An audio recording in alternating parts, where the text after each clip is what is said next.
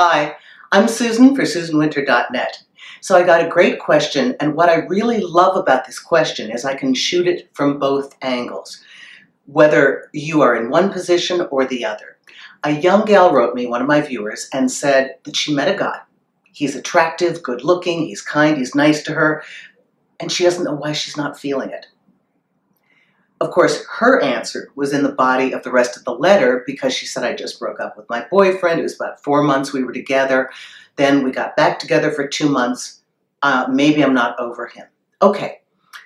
We have all had a situation in our lives when somebody's come into our lives and we can recognize that they are a really amazing person.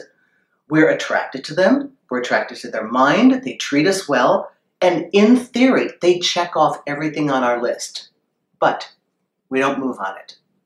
Or you could be listening to this from the other position. You've met somebody, you know this is a great partner for you, and they recognize your value. It's not like they don't see what you have, but it's not happening.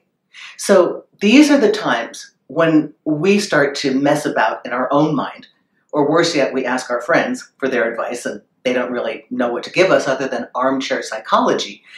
There are a couple of categories of reasons why it doesn't happen when it should, okay? So here's how it works. Number one, it is bad timing. And I don't mean that like some stupid blanket statement like, oh, it's just bad timing.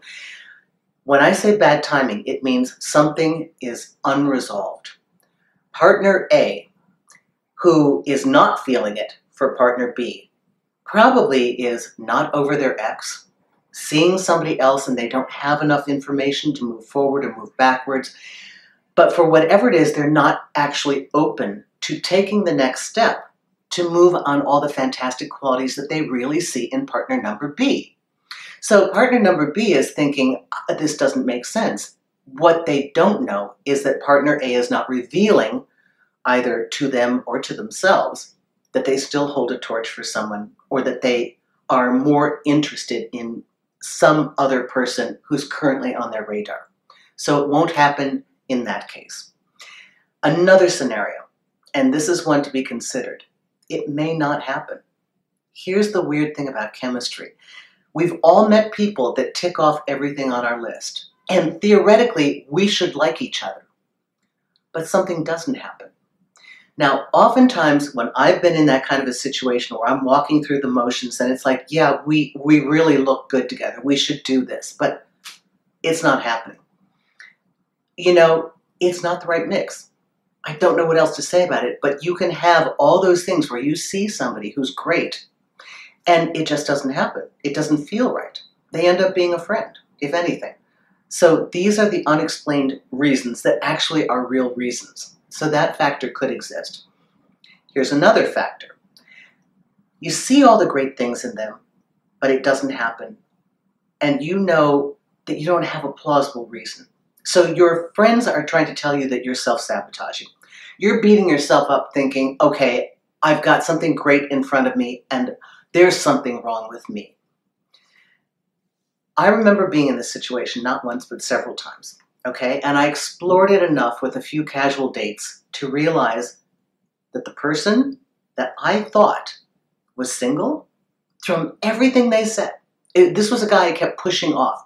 I'd see him like once every 3 or 4 months. I'd meet him for lunch or for coffee.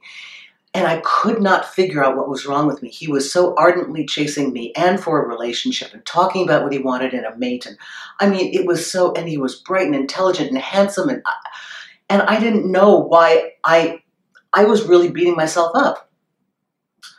One day, I don't know what it was, but he happened to mention picking up his daughter at the airport. I didn't even know he had a daughter. I didn't know he was, married at one time. I asked him what happened to that relationship, and he said, oh, I didn't know. You just don't marry the first person that you sleep with in college.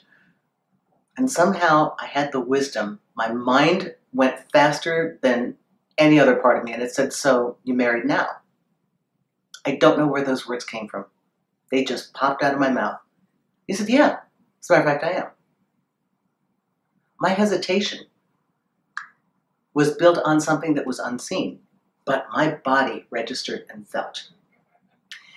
There might be something, not as advanced as this, but something that you, if you are person number A, and you are not feeling it for somebody, and you don't know why, like this young girl that wrote me, there might be something in this package that seems so wonderful that you're not aware of yet, that your body and your internal vibes are picking up, but you don't even know it. And so don't beat yourself up and don't sabotage yourself in thinking that you're sabotaging yourself, right? So you're beating yourself up for beating yourself up, but don't do that. So we have a couple of these factors. And then the last category, which is you haven't spent enough time with them. You haven't spent enough time to know them. And that's probably because you're someplace in the not ready, bad timing, but you're a little bit past that point. You're ready to make the shift, but you haven't acclimated yourself. So it's kind of like you're mentally ready to go to the gym, but you haven't put on your sneakers yet. You mean to. So you're just in that transition state. And this is where it can work out. This is where it's just a matter of getting to know this person and finding a new level of comfort. Because either you weren't dating, or you ended something, or you've almost got the final pieces of information that you need to eliminate the other person that was occupying time and space in your head. So I want everybody to remember that it is really easy to think there's something wrong with us. Most everybody that writes me thinks they're a mess in dating, and you're not. Most of us are very attuned, but we don't know how to connect the dots to make us make sense to ourselves. There are times you will instinctively not know why you can't move towards somebody. And maybe in time you'll find out. That's a very logical thing. You just don't have the information. It's intuitive. Trust yourself. There are other times you're not going to be ready. There are other times they won't be ready for you. Doesn't mean it can't happen. So there's a logic behind this, and humans are very fluid.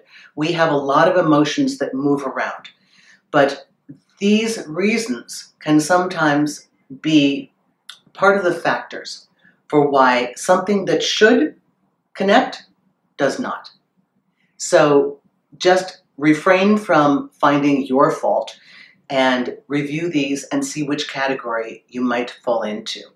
And from each one of those descriptions that I gave you, you'll be able to make a decision as to how you present this information to the person, or if you're the recipient on the other end, your person B, you will have better questions to ask the person in front of you.